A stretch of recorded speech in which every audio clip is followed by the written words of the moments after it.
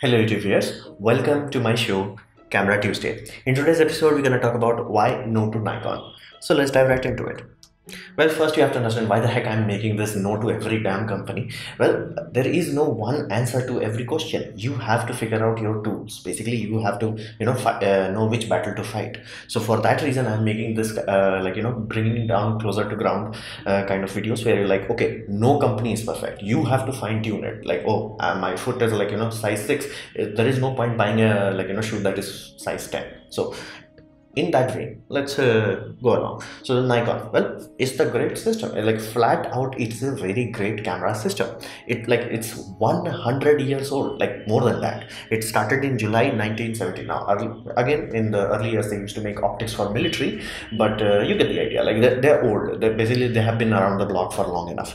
Now in the lens mount that you are familiar with Nikon, their basically DSLR mount, the F mount was created in 1959. So yes, it's a very old mount, and here's the deal: you can literally buy 1960s and 1959 lenses and put it in D850, and they will work. Flat out, they will work. So that's the magic of backwards compatibility. And they hesitated a bit to get into digital system, and they introduced a digital camera in 1999. However, it was APS-C, not full frame. But in 2007 they introduced a full frame basically DSLR. So that was their first foray and in 2008 they released a very good camera. Now here's the problem with that.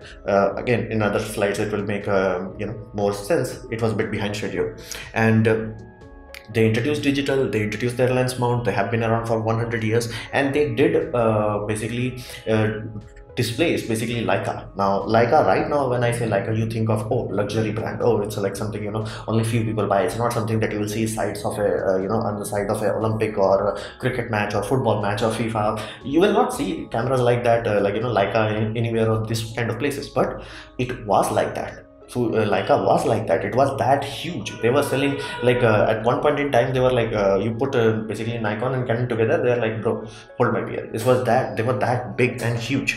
But Nikon displaced them. So Nikon did the unthinkable. Basically, they displaced Nikon, basically Leica, and they have lot of great achievements in their belt. Basically, they've been to space, and when I mean space, I don't mean like these cameras. Again, these are right now available in International Space Station. You can see the video down below.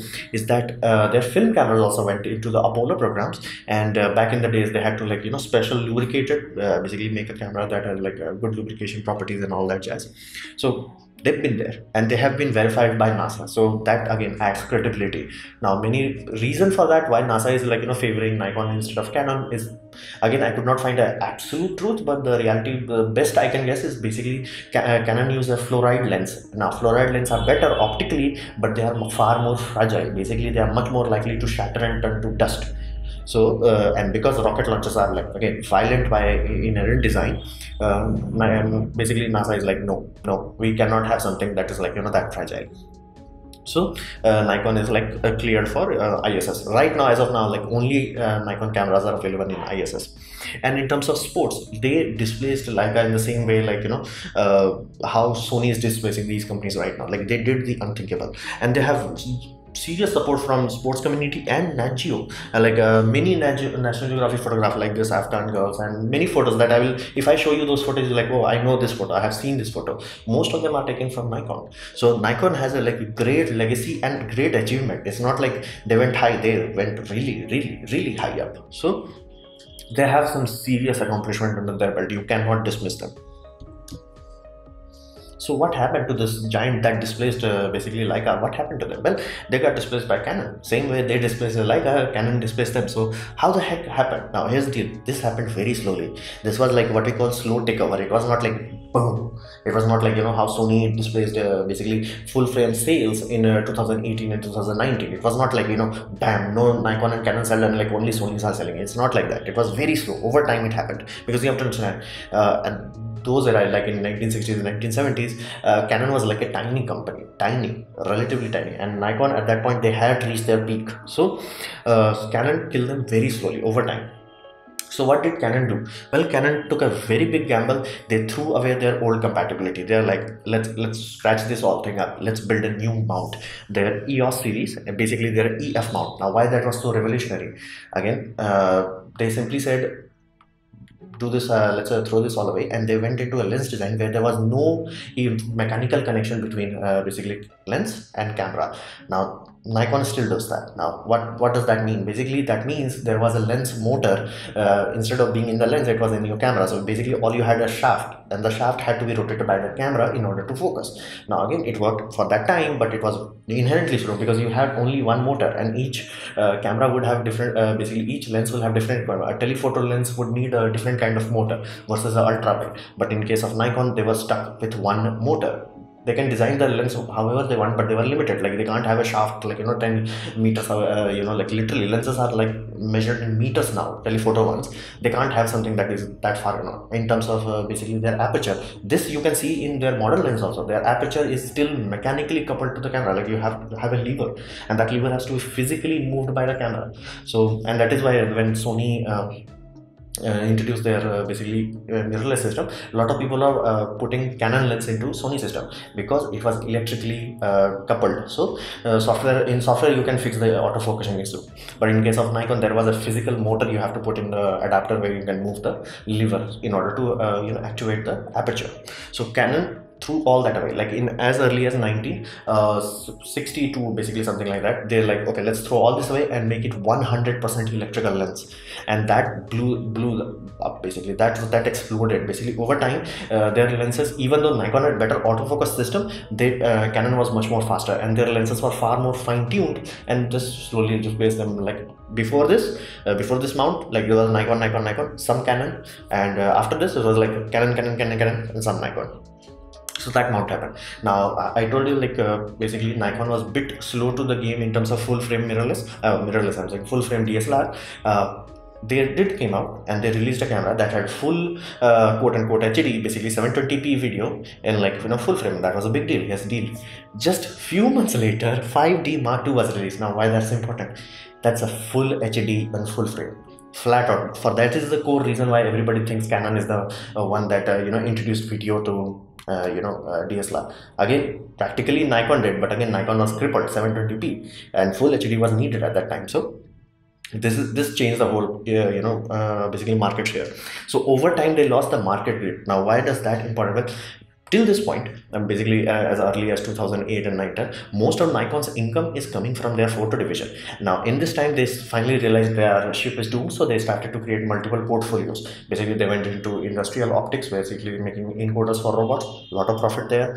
Made into medical equipment, lot of profit there. And the camera became a small division in Nikon itself. And that solely happened because you can see, like, this is Beijing 2008, and all these, like, all of them are like basically Canon lenses. Like all of them. Like right now you go to FIFA, there is a very good chance you will see like 10, 12 Canon and 1 or 2 Nikons.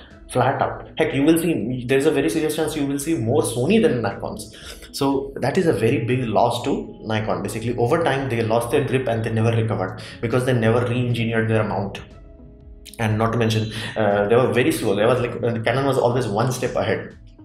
So over time the market share loss was very serious.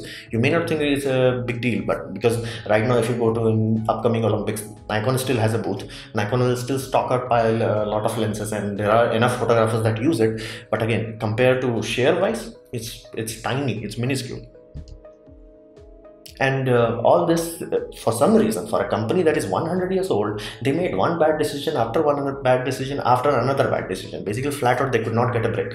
Because as early as 2005 and all that, most of their income, profit-wise, not in terms of like, oh, we put 1 billion here, we got like 2 billion out there. Like, oh, we put 100 million, we got 700 million. Like, in terms of profitability, most of the profits were coming from Coolpix lineup. Now, Coolpix was very profitable, but it was short-lived. Like, flat out, it did not even reach 20-30 years properly. So you will like, it doesn't Nikon makes Coolpix right now? Yeah, absolutely they do. It's just not profitable. It's like, yeah, we are selling you, but we are selling you it in a very loss or very tiny profit. So flat out Coolpix was like a short-term saving grace. That's the reason that Nikon was not completely killed from the market.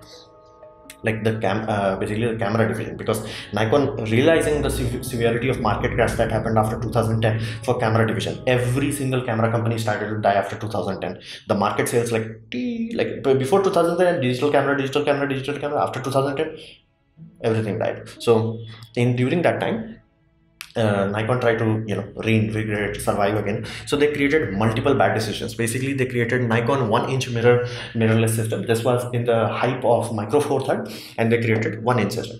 To this day, nobody can understand why the heck Nikon created this, because again, this was like, if Canon has a cripple hammer, this has like a cripple stormbreaker. Basically, why the heck they crippled it so much? Like, they could have used APS-C sensor. They had it. They had APS-C lens lineup. They could have easily used APS-C. They were mass producing it already. They did not. They could have gone to Micro Four Third. Again, there are already lens manufacturers out there. They could have used Micro Four Third. No, they went even lower, and they went to 1-inch. Why? Because at that time, Sony released RX100, and that reinvigorated the market, because Sony RX100 was not only like successful, it literally made Sony profit. It was like, whoa, how the heck a point and shoot is making profit? Because again, it was like a quote-unquote DSLR level power in the palm of your hand. So Nikon wanted to utilize that success. They failed. My brother had this camera, like actual Nikon series camera, and it was so damn bad. Like, it has 4K video at 15 frames per second. I'm not even joking. Like, literally. And right now, as of making this video, I checked the Nikon site. These cameras are not even available anymore. In Matalas, they used to be there, but now it's like replaced by Z series. In archive, you have to find these cameras. So this is a whole product line that Nikon developed. They made the cameras, they made the lens, they made the whole new mount system. All of that failed. So a lot of money dumped. Then because Sony RX100 was so successful, and Panasonic also made a quote-unquote cheaper version of basically RX100 Z100, that was also successful because those both were 1-inch sensor. So Nikon was like, okay, let's make a point and shoot that is 1-inch, that is like suitable for light photography and some serious work. They created the DL lineup. They took money for this. Basically, people were paying money for this as a pre-order and all that, and they cancelled it. This whole product line was built, actually developed, tested, and then they realized it was nowhere good enough as Panasonic or Sony, so they killed it flat out. Second product lineup down. Now during this time, I specified, like, people already started to predict, because mobiles are becoming so good, that this will go down. But this time GoPro comes into the market, and action camera becomes a big deal. So they are like, hey, let's cash into that. They created key mission lineup. If you haven't seen this, I would not be surprised, because very few of them were sold, and see, they killed it very quickly. So you can say 3 product lineups were created. 1-inch interchangeable mirrorless system, flopped. 1-inch point and shoot, flopped. Action camera division, flopped. 3 lineups. It's not like, okay, these 3 models did not sell well. These are product lineups. The amount of money they lost is enormous in this regard. And why the heck it's happening, keep happening. Like, 1 time I can understand, 2 times, okay, 3 times. Why the hell is this case happening? Simply because they are very, very slow. For some reason, they take like when this GoPro hype was starting around 2005 to 2008, they did not jump in then. Once the market already reached the maximum saturation, then they started the development of basically key mission. Again, development takes time. Bigger the company, the more slower your development would be. So by the time they actually released the product, it was already outdated. So they are very slow to react, and they are very slow in terms of update. The sole reason I have a Canon camera versus a Nikon camera is nothing to do with image performance, because flat out in APS-C, Nikon has bit better performance. Why? Because Nikon is using 1.5x crop rather than 1.6. So Nikon has like better ISO performance. And flat out, if I show double blind testing, most times people will prefer Nikon images. Nikon has a bit more pleasing color and all that jazz. Then why the heck I chose Canon? One simple reason. The moment they showed me the back of the camera and I saw the live view preview, flat, I'm like, I'm not touching Nikon. It's like, why the heck Nikon does not show me the live feedback, what is happening in live view? I mean, like, live view is in the name. I should not require, like, okay, what will happen if I go to 200 ISO? Show me in the live view. They did not. I'm like, flat out. So that is the reason why I bought Canon. So you have to understand, they did not make one bad decision after decision. They suffered seriously. Like, this did not hurt their economy, they destroyed it. So what will happen in the future? Well, first you have to understand, Nikon will survive. The name, the brand, the stock, they will survive. But Nikon's camera division, the public camera division that you and I use, that is in very serious danger right now. Flat out, as in Q3 of basically interview for company support and all that jazz. The Nikon corporation division was like, the imaging division has to justify its own existence, because they were not making money. And not only that, they were sinking money. It's not like, okay, we put 100 million there, they are like 101 million. Again, because you can put 100 million in a bank and make more money than that. But okay, if they were making a little bit profit, okay, understand. But flat out, they're losing money. And all these 3 products fail, product fail lineup. Again, that hurt it. And they're in running red. The Nikon camera division, not the Nikon optical encoder division, that's printing money. Nikon's medical equipment, that's printing money. Nikon semiconductor industry, that's printing money. But Nikon's imaging division, that's in red. Like right now, if you go to Nikon statement, they're like, oh, this thing what we do, and in the small corner there will be like condition applied. We also do camera. So all hopes were directly focused on Z mount. Z mount had to be like, you know, a smashing hit in order to survive, but they crippled this also. And this is the one time where like Nikon intentionally crippled it. It was not like they could not do something better, they crippled it intentionally. Like for instance, at this point in time, Nikon's D800 series is very successful, very popular. Again, when I mean successful, I mean, okay, at least that model is selling well, people are happy with it, people are buying it, but again, not enough to like, you know, justify their whole debacle with their 1-inch lineup. Again, it was selling, so they crippled this camera out of the gate, flat out. Nikon is such an old company that they know how to make battery grips into a vertical grip. The battery grip just has battery. Vertical grip have control schemes in the, from shutter release to aperture control to ISO, basically knobs and dials, basically control system. So we call them vertical grips. These puppy does not come with vertical grips. Nikon is the only company that I have found so far that in their full frame lineup, DSLR lineup, have a ability to connect 3 batteries. 2 batteries in the vertical grip and 1 battery in the chamber, because same way basically Fuji does that. That's awesome. Fuji does that in mirrorless. That's awesome. They could have done this with this, but they did not, because they had to cripple it. Why they had to cripple it? Because at that time they were thinking D850, let it be out, like, you know, once we are done with DSLR lineup, then we'll make this you know, into a pro system. That was a bad move, flat out. In this basically Q3 and 4 development, there was like very simple reality. They're not selling enough. They are selling, but they're not selling enough. Not enough to justify Nikon's itself. So there's, because they crippled it. They crippled the battery system. They crippled the memory system. They could have easily had 2 XQDs. They did not. Again, they were crippling themselves. So it was like a company that was like, hey, my 3G model is selling too much, let's cripple the 4G model. So once we are run out of the stock of 3G model, then we'll turbocharge this. Again, people lose faith at that point. So many people who were like, you know, holding to like, I'm not gonna switch system, I'm not gonna switch system, and once they saw like what these cameras are, they're like, yeah, I'm out bro. I'm out, like flat out, I'm out. They could have done like, you know, basically side hinge and all that jazz. They did not do that. They could have dual card slot, which is necessary. D800 has that. They know that it's a necessary feature. They removed it. I'm like, it's not even like they do not know how to do dual XQD. They have dual XQD in D5. There is an option, you can buy CFast or dual XQD. So again, they know how to do it. They just did not do it. Let's cripple this. Let's cripple this. And I'm like, you're crippling yourself, nothing else. Because many people are flat out selling. Once they saw how crippled these cameras, they're like, yeah, I'm jumping to Sony, I'm done. And people used to say Sony G Master lenses are expensive. Sony's G Master lens in India, 24 to 70 millimeter f2.8 is 1,50,000. Pay attention to that number, 1,50,000. This puppy, 1,90,000. Sony G Master is now cheap, and not to mention, because Sony knew that they had to, you know, fight against 2 giants like Canon and Nikon, they realized a very clever system. They made their lens mount quote unquote open. Benefit, Tamron and Sigma can natively develop the glass. Again, they will not have like complete clear what you call autonomy, but they can develop it natively. Nikon never did that, and Canon never did that, because they were making most of the profits from lens sale, not camera sale. So I can understand why they did not do that. But again, if their lenses are this expensive, people will be like, yeah, what's the point? And then they release Z50, and I'm like, I'm done. Like flat out, this was a bad decision. Z50 was a bad decision. The sensor does not have IBIS. Why does that matter too much? Well, because Z mount lenses do not have optical image stabilization. Not even one Z mount has like, oh, optical image stabilization. Meaning you use this, you will get poor, like, you know, basically ugly images. Even DSLR knows this. Like there is a reason why optical image stabilization is standard after 2000. Like it's something that you must have in order to utilize your equipment to your maximum potential. They removed that. So now, right now, the only way to have image stabilization is by basically DSLR lenses. And who came up with the design with this? Like the mirror folds down. Like seriously, you like, isn't this the same company that made D5200, D5300, D5400? It's like they know, just fold it on the side. So they have to end their DSLR lineup. Again, the sales of this are not promising, and that creates a feedback loop, because again, not enough people bought it, so they're like, should we invest into this or not? They have to kill their DSLR, because DSLR is last generation, 3G.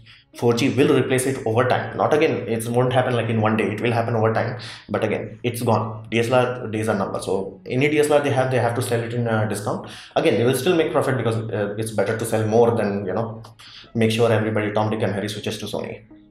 So in the future, Nikon will survive. Their camera division, not so certain, because these, if they were not crippled from the day one, even with poor autofocus performance, people would have given them a second chance. Because again, firmware can fix your autofocus, but firmware can't magically give you data redundancy or vertical grip and or flip out screen in this. So again, I am not very certain with Nikon's future.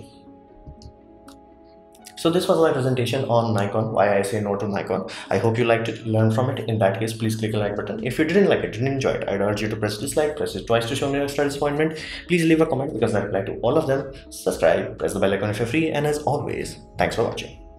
Oh, and share it amongst your friends if you liked it.